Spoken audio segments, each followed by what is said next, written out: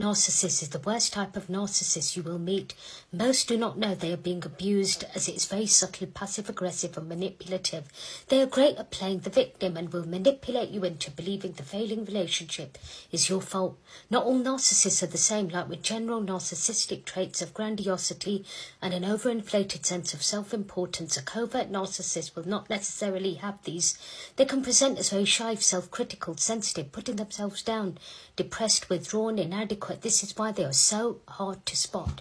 Covert narcissists may seem to have empathy for others and they are there for you.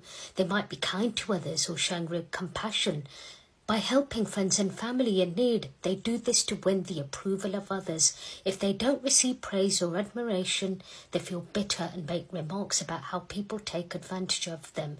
This is why covert narcissists are the most dangerous. They play the perfect victim while they continue to destroy you.